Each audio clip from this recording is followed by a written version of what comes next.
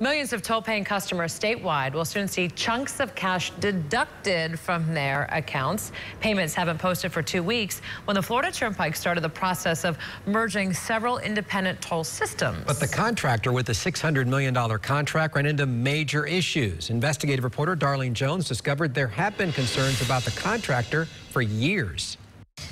Conduit was not the #1 bidder. In fact, it was ranked third, even prompting a lawsuit by the #1 company claiming nepotism, but that was dismissed. Still, it managed to get a massive contract anyway, despite issues on other major state contracts.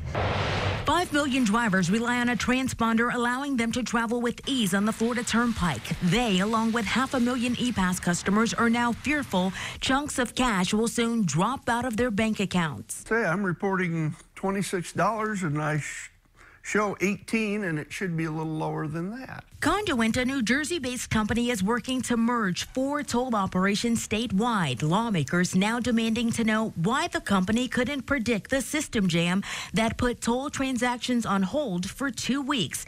9 investigates went to the Turnpike office only after repeated requests to speak with leadership and an offer to make a spokesperson available. Instead, the agency sent this statement apologizing to its customers, answering few of our questions related to holding the company accountable.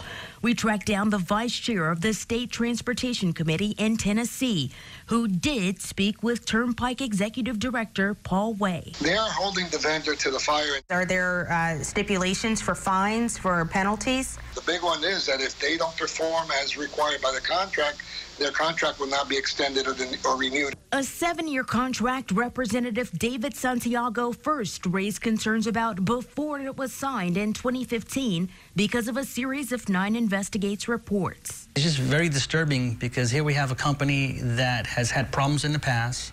We issued them a multi-million-dollar contract, and now they're failing to deliver again. Conduit was born out of a company called ACS, which was a part of Xerox. In 2015, FDOT was forced to stop payment on its contract for a Sunrail ticketing system. Lynx tells us the company still hasn't fully delivered on a contract for its ticket vending machines to track passenger counts. Similar issues emerged in Denver, Nashville, Cleveland, and Philadelphia.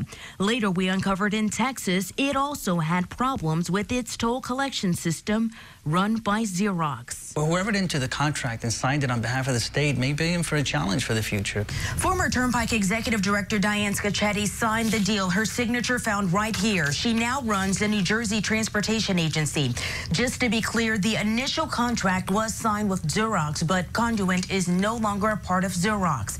This contract, which we spent some time reading through, in part precludes Conduit from speaking with the media, and so they declined to comment.